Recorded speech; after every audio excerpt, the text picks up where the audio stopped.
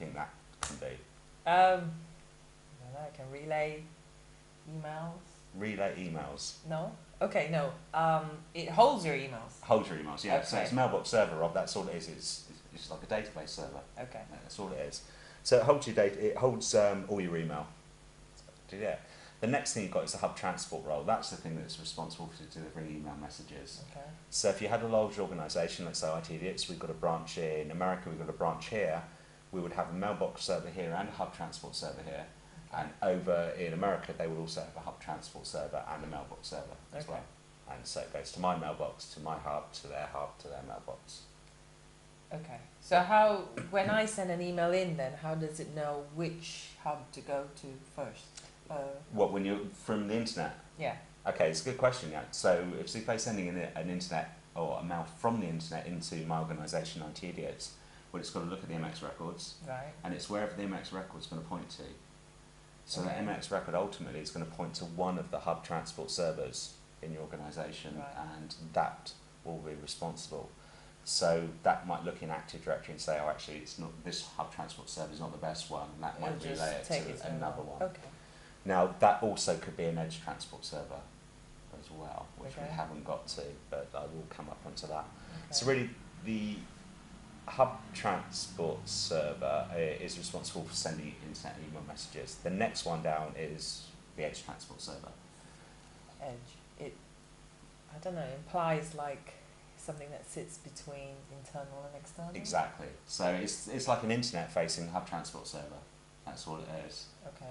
So the hub transport server, the issue you've got with the hub transport server, from a security point of view, it's in Active Directory. So if someone compromises that, they might have access to Active Directory. Right. Now, if you think about it, your hub transport server, it's got to be exposed, otherwise you're not going to be able to receive internet email. Right.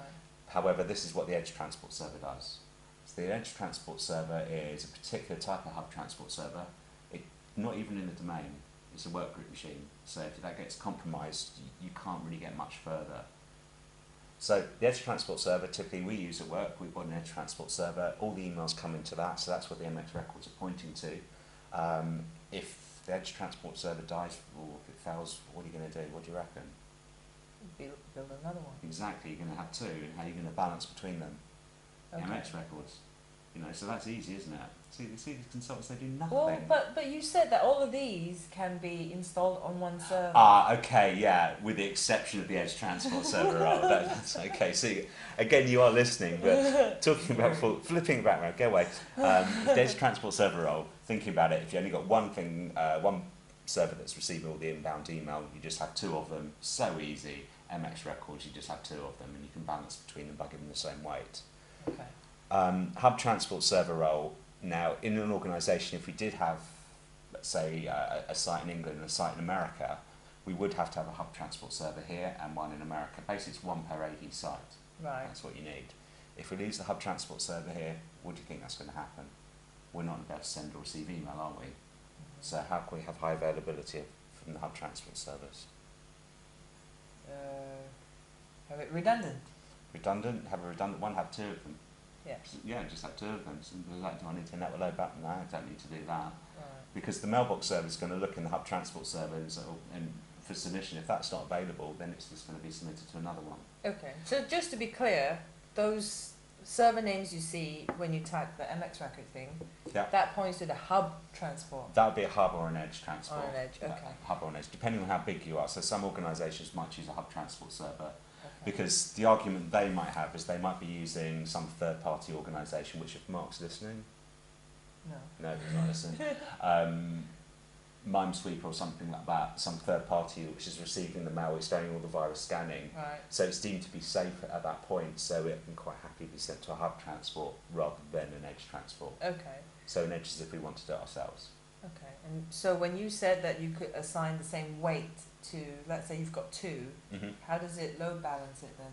Is it random? I'm not overly sure, to be honest. I think it Okay. might be round robin. It might be. I'm not Okay, overly but that's sure. done at the DNS. It's done by the sending server. Okay. So I suppose that's something you can do. You can run an endless lookup and see. Oh, you see, you led me off on one now, Seafair. Oh no, I won't get that far because I lose this. Okay. Anyway, so We'll cover that another time. we'll cover it another time. So you've got your mailbox server role, you've got your hub transport server role. For high availability, you have more hubs, easy. Edge transport server role, you have more of them, easy. Client access server role, so what do you think that's for? OWA? OWA, yeah. So it's for accessing your mailbox. Now in Exchange 2007, there was one situation where clients used to communicate directly with a mailbox server, and that was Outlook clients, or what is generally referred to as MAPI clients. Okay. They talked directly to the mailbox server. Now, that used to complicate things a little bit, because if you say, let's say I'm a mailbox server and you're a mailbox server, Outlook's communicating to me at the moment because that's where my mailbox is, but if the mailbox is moved across to you, and the Outlook client has a little bit of an epi about that, and it does have to time out and then it will realise and move. But if you're running Outlook Web Access, or if you're going via the web, you're communicating with Client Access Server first. So the Client Access Server just queries Active Directory, finds out what the mailbox is, and can forward it directly to that. Okay. So the big change in Exchange 2010 is that your MAPI clients now use the Client Access Server role. So it's no direct access to the mailbox server role. Okay. So even now in Outlook, I know we can actually specify an HTTP kind of URL to connect back to Exchange server. That's using the client access server. That is, yeah, that was one situation where Outlook did used to communicate with the Client Access Server. So for example, myself, when I'm outside of the office using the Outlook Anywhere, Right. you are communicating with the Client Access Server. Okay. But when you're sitting in the office, you're communicating directly with the mailbox Okay. server role. But now it's just all connected. All the way across the Client Access Okay. Server, which Makes makes so sense, much yeah. more sense. And you can see how that gives you the flexibility of moving the mailboxes between the back end and the client's Yeah. never communicating with it. You're getting this. Right, so mailbox role. We talked a lot about high availability, and again, when you're a consultant or when you're designing it, that's what you're interested in. High availability is primarily, or one of the prime reasons To pay. for something decent to that. That sentence never really worked. So we worked out hub transport, that's easy. Edge transport, that's easy. Client access server. So your client access server, think about how people are going to access it. It's going to be via OWA. So if that IP address, if they're trying to go to one client access server and that fails, they're going to need to go to the other one. So you could give your users, right, go to this OWA server. If that fails, go to that one. Have you ever heard that happening? No. It doesn't happen. So network load balancing would be a solution to that. DNS. DNS. You could use bit DNS as well, so network load balancing would be a nicer solution. Right, so that's what you could do in 2007 and pretty much 2010. Now the mailbox server role is the thing that's changed a hell of a lot with high availability.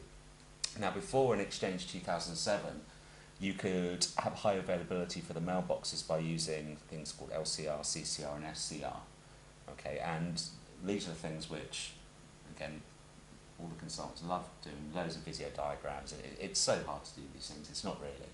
But yeah, apparently it's really, really hard to get these things running. So LCR, remember I was showing you the animation slides the other day? Vaguely. Yeah, they disappeared. So LCR is local continuous replication. This is useful when you've got, let's say, a single mailbox server. So I'm the mailbox server and it's local continuous replication. So I'm replicating to another disk on my server. Okay. So not bad, but not bad. Some people did it. But ultimately, of course, if the server dies, you've lost it. You know, you've lost everything. This is purely for high availability. This is for a little bit of high Okay. availability, yeah. So high availability for the mailboxes. So we've done it for hub transport and edge and client access. They're easy. It's the mailbox. It's the harder one. So LCR is fine up until a point, but it doesn't really give us any protection if we lose that actual physical server. So that comes to CCR, cluster continuous replication. So the nice thing about this is when we've got two mailbox servers. So I'm a mailbox server and you're a mailbox server. And as the mail's coming to me, it's transaction replication is what it is. Right. You know, so they come into me, I replicate across to you the changes, and you can apply to your copy. So if at any one point, if anyone dies, I keep on saying that word dies, don't I? So if the server goes down or for whatever reason, it doesn't matter because you've got a replicated copy. And that's all at SQL level? That's all at the data. It's all done at the database level on the Okay. Exchange level. So Exchange uses a database ESC. It doesn't use SQL. Okay, it doesn't use SQL. Okay. No, and there's lots of talk about will Exchange ultimately use SQL because it's been. I a thought really, everybody would, but yeah, you would think,